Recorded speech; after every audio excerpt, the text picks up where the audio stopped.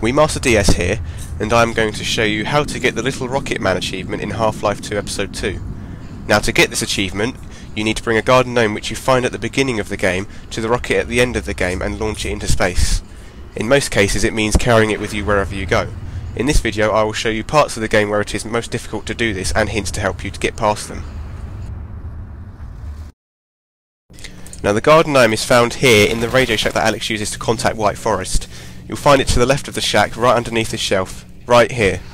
This is the gnome you need to take with you to the end of the game.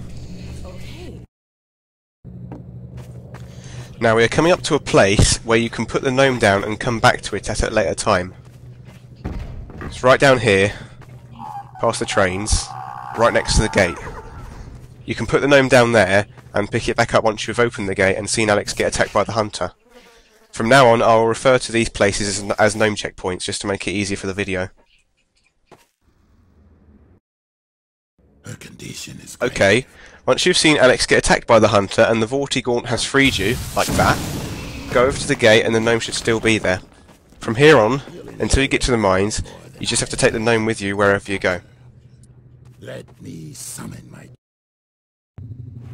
Right, there is a gnome checkpoint coming up right here. When you get to this point of the game where you have to help Griggs and Sheckley defend the Vortigaunt from the Antlions, you can put the gnome right down here, right in this corner where the ammo supplies are, and you won't need to worry about the gnome until you get back here later in the game. Freeman.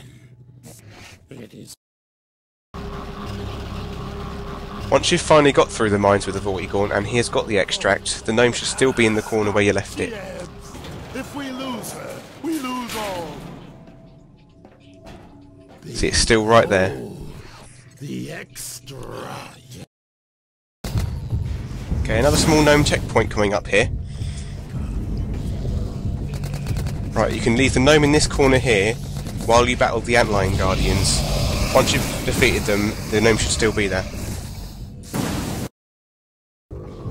Once you've defeated the Antlion Guardians and picked up the gnome, you can put the gnome in front of the gate here while you go and bring the lift down. Carry us to where the vehicle awaits.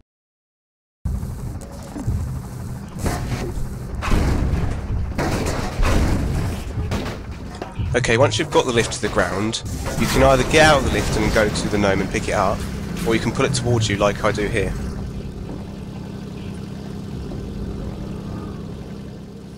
Thanks, Gordon.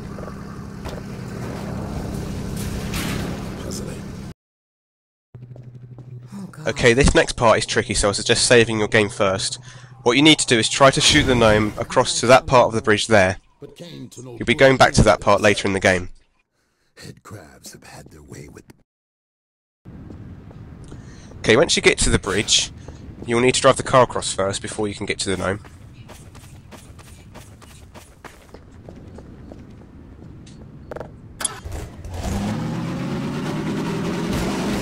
You see my poor driving skills.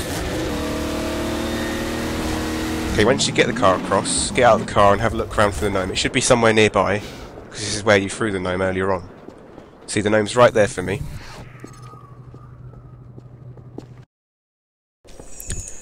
Okay, coming up now is a part which a lot of people have trouble with. You need to drive the car through mostly the rest of the game, but you can't carry the gnome in the car. So what I tend to do is I lodge the gnome in the roof. As you can see, it's quite tricky to lodge it in there, but if you keep at it, it will eventually stick. I fear a more urgent errand demands... If done properly, it will get stuck in there and it won't move unless you crash into something or you do a jump. We'll keep on the lookout. This road will take you near White Forest. But See, once again, this failed attempt. It dropped right through the roof. I can't tell you how great. That's what happens sometimes. It either whizzes out the roof or it goes through the car itself. no gratitude.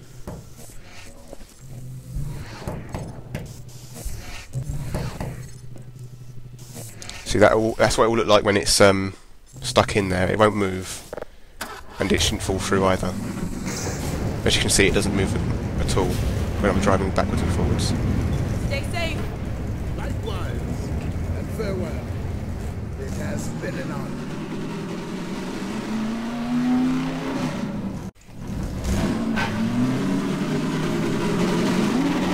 Right, as you can see, the gnome fell out when I went through that tunnel. that does sometimes happen. So what you have to do is make sure that you come back out the car and go back for the gnome, and then put it back in the car.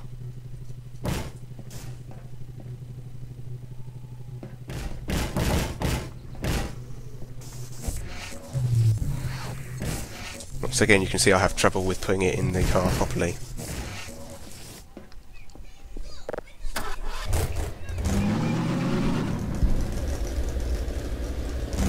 Right, while you're driving, it's a good idea to keep an eye on the gnome while you're driving, just make sure it doesn't slip out the back.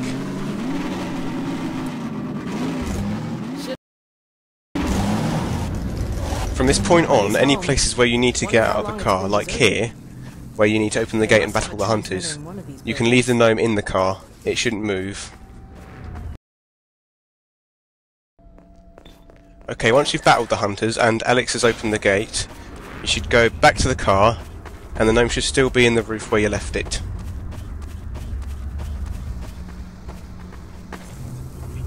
See, it's still right there.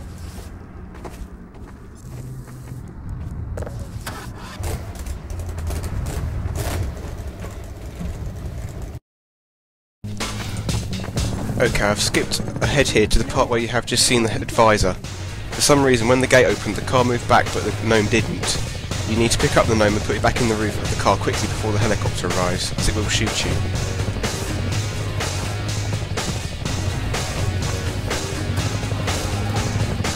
Well, this driving part is quite tricky because there are a lot of bumps in the road and objects in the way, which could cause the gnome to fall out. Slow down and look at the gnome to make sure it don't fall out the back just like that. If it does, then just put it back in, but you have to be quick because the helicopter will shoot you otherwise. That time I got lucky, it seemed to have missed. What I did there is I reversed a bit so that the gnome could get further in the car, stop it from falling out. I don't go too fast, otherwise the gnome might fall out, so keep it steady and try and avoid all the obstacles in the way. If you have to crash through something, then go through them slowly, but keep an eye on the gnome while you do it to make sure they don't fall out. If you do have to get out of the car to pick up the gnome, then make sure that you do it when the helicopter isn't shooting you.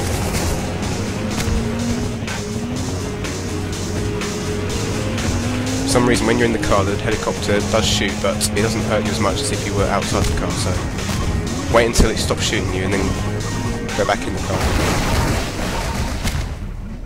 Right, the gnome fell out slightly there, so I'm going to put it back in.